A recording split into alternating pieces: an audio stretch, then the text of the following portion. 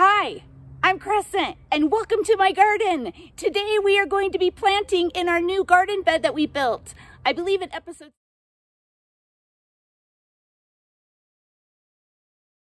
So I will link that down below if you want to check out that episode. If you haven't done so yet, please like and subscribe. Also, while I'm planting, I'm going to tell you about the worst day of my life. So let's get started. I've already pre-dug my holes and I've added some worm castings. I love my worm casting. And I've added some organic garden tone. The day of my life was about a little over 8 years ago. I had had a mastectomy and reconstruction.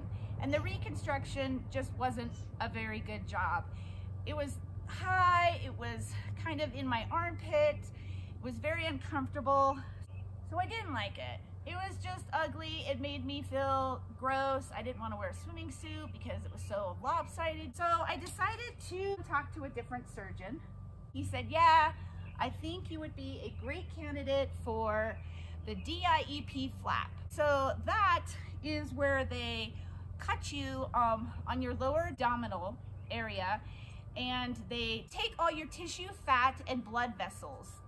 They take everything. And then they cut it out and they open you up here and they attach the blood vessels. And so I thought that would be great. It would be natural.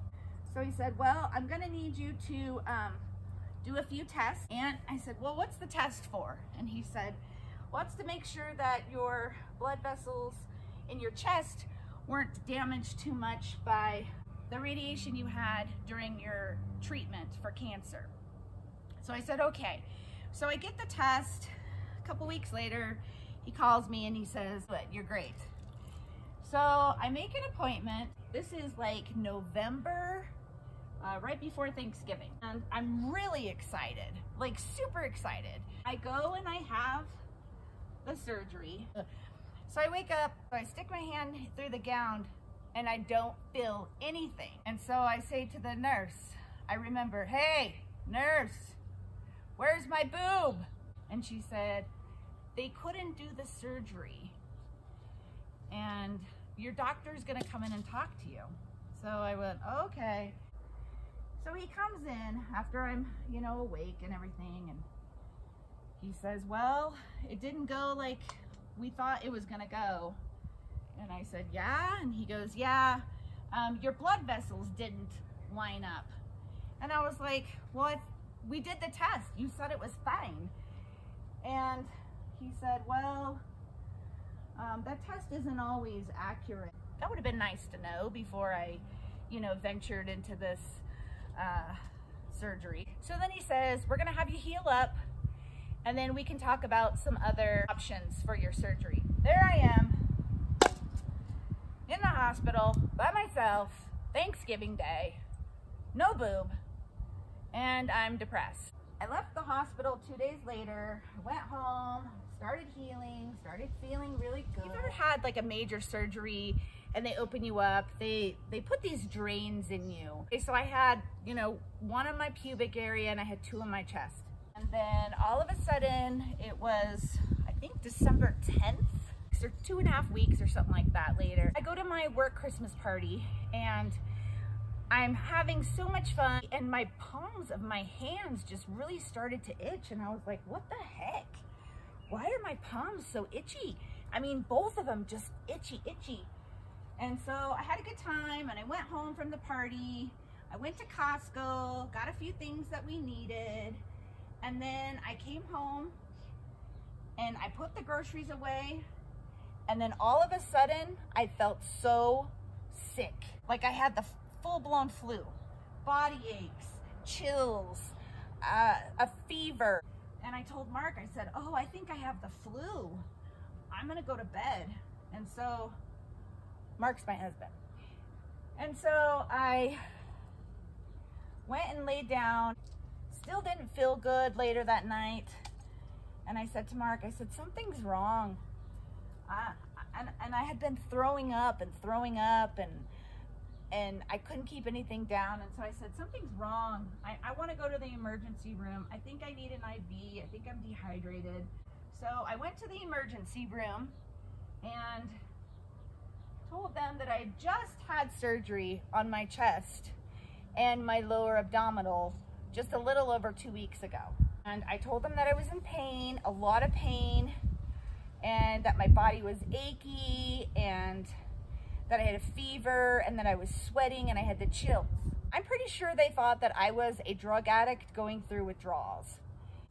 Talked to the doctor, and I told him, hey, yeah, I don't feel good, blah, blah, blah. So they basically gave me an IV, gave me some anti-nausea medication, and then I lost an okra plant. Where's my okra plant? There it is. I was there probably for about 3.5 hours. I was feeling okay. I went home and got in bed. Not even 2 hours later, same thing. Just super sick. I'm in the bathroom, just laying on the floor in a fetal position. Oh man, I just, see, even good gardeners do this. I just snapped a tomato. This makes me sad, people. This just is crappy. I've been growing this thing probably for about 7 weeks now. This is crappy. I'm sorry. Goodbye. Decide to go to my doctor's office. We get there and they know me really well. I've had the same doctor for 16 years now and I love him. He's amazing. And so him and his medical assistant look at me and they're like, oh, something's wrong with you. What's wrong? And I was like, I am so sick. He says, well, what's going on? And I tell him and he's like, okay, well, I'm gonna have you undress and I wanna look at your incisions. I said, it's all bandaged though. And he's like, it's okay. So I take my bandage off and I have a patch this big of the most rustiest red color right on my chest. And he's like, you have an infection and it's a bad infection. And I said, well, I went to the ER last night and they didn't even look at it. So my doctor said, I'm gonna go ahead and give you a shot of antibiotic in your butt. I'm gonna give you some pain medicine. And if you don't feel better tonight, you call me and I'll meet you at the emergency room and I will admit you to the hospital because this could be really serious. I got home, I took a nap, I got up and I still felt terrible. And I got up to try to eat something and I just threw it up. I started to shake really bad, just all over shaking. And so we called my doctor and we went to the ER. Surprisingly, the same nurse was at the ER and who thought I was a drug addict the night before. And he looked at me and he's like, oh, it's you again. And I was like, yeah, I have an infection. My doctor's gonna meet me here and admit me to the hospital and I want some pain medicine.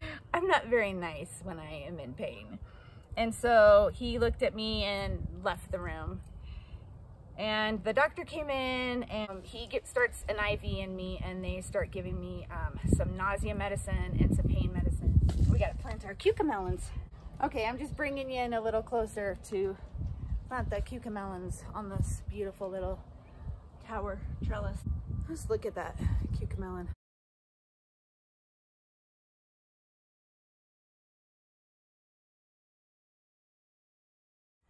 I'm gonna trellis this up as much as I can. So we head to the hospital. I get all checked in and I'm in a lot of pain. And they take me to my room, but they can't prescribe anything to me yet until they get the okay to do that. I'm sure it was really hard for my husband to watch me be in so much pain. But I was probably there an hour and a half before I received any kind of IV or medication.